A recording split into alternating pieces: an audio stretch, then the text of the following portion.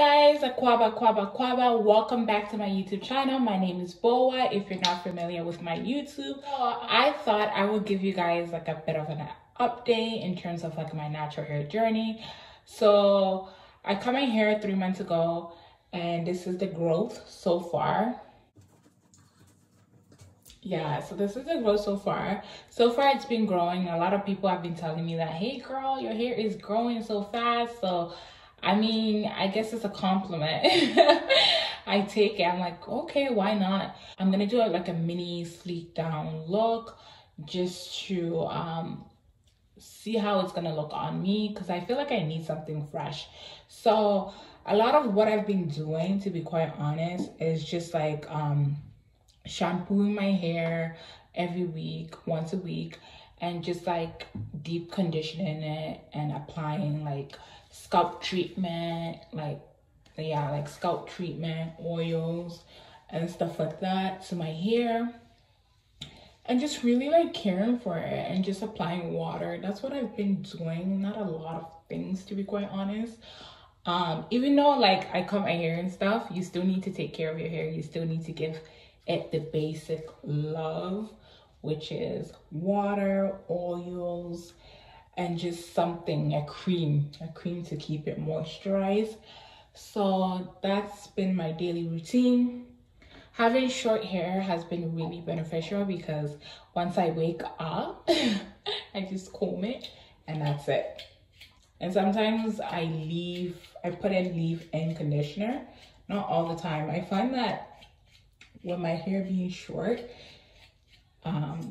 the leave-ins tend to clog my scalp really fast. So I try not to apply like leave-ins a lot in my hair.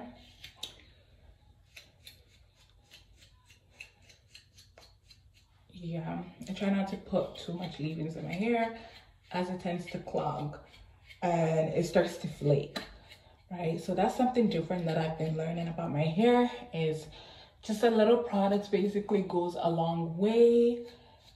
And so far what I've done is I've applied like a scalp treatment and I'm basically combing it. And what that scalp treatment does for my hair is it basically helps with the itch, it promotes growth and all that good stuff. Because honestly, when I had my long hair, I did suffer dry scalp, itchy scalps and stuff like that. So this treatment has been really beneficial. Next thing that I'm gonna do is I'm gonna apply my gel and I'm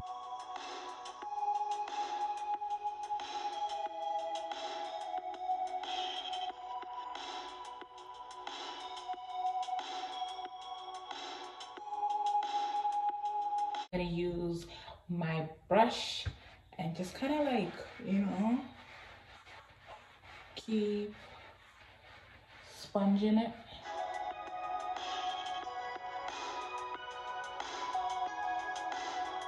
The thing that I want to add is I normally don't recommend for you to cut your hair, to be quite honest, because one thing that I noticed, or if you do end up cutting your hair by yourself, do go get a shape up, because I cut my hair by myself and it's growing different ways, you get what I mean? So I'm experiencing different curl patterns, but I'm also experiencing different growth length, right? So you can tell here is growing more than here, and the back is also growing as well. So just different length, you know.